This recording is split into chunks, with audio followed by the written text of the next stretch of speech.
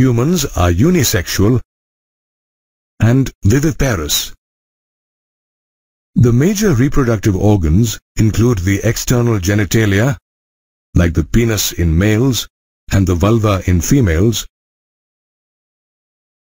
along with a number of internal organs including the gamete producing gonads like the testicles in males and the ovaries in females. Let us learn about the organs of the male reproductive system. The male reproductive system is located in the pelvic region. It includes the testes, accessory ducts, accessory glands, and external genitalia. The testes are covered by a sac-like protuberance of skin and muscles called the scrotum. The scrotum lies between the penis and the anus. The testes need to be at a temperature of 2 to 2.5 degrees less than the body temperature to produce sperms. Hence, the scrotum is outside the body and has a temperature lower than the body. The testes are oval in shape, with a length of about 4 to 5 centimeters and a width of about 2 to 3 centimeters.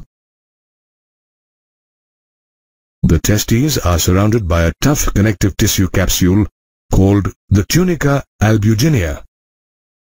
Each testes has 250 compartments called testicular lobules.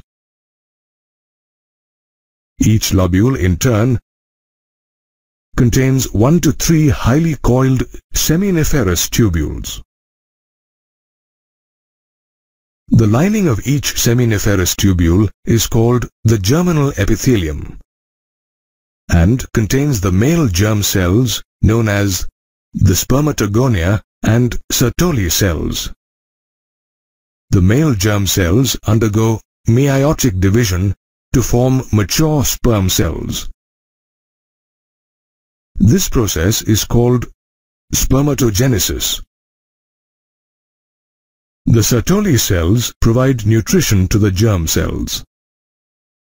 The regions outside the seminiferous tubules contain blood capillaries and nerve fibers, and small groups of large glandular cells are called interstitial cells or Leydig cells. Leydig cells synthesize and secrete testicular hormones called androgens. Reti testis, vasa efferentia, epididymis, and vas deferens are the male accessory ducts. The rete testis is a network of ductules formed by the seminiferous tubules. Vasa efferentia are ciliated ductules that arise from the rete testis. They collect sperms and transfer them to the epididymis. The epididymis is a long, narrow, highly coiled tubule present along the posterior surface of the testis. It is divided into 3 parts: anterior, caput epididymis; middle, corpus epididymis; and posterior, cauda epididymis. The epididymis stores the sperms temporarily and nourishes them. The epididymis leads to vas deferens that ascends into the abdomen and curves around the ureter and loops over the urinary bladder. It extends backwards and receives the duct from the seminal vesicle and finally opens into the urethra as an ejaculatory duct. The neck of the urinary bladder, ejaculatory duct, and prostate gland open into the urethra or urinogenital canal.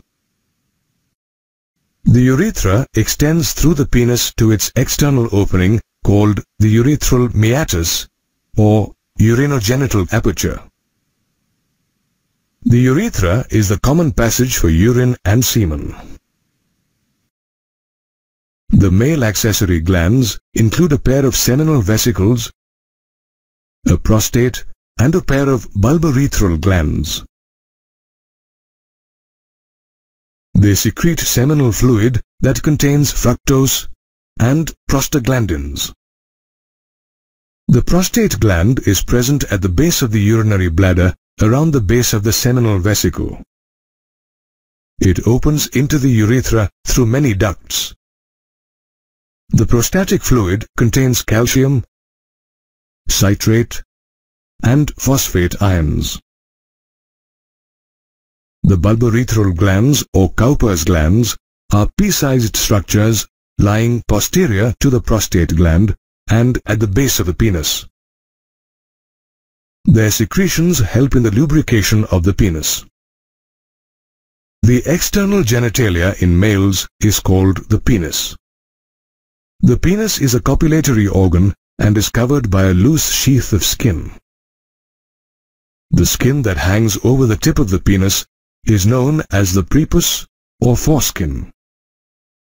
It is made up of special tissues like corpora cavernosa and corpus spongiosum.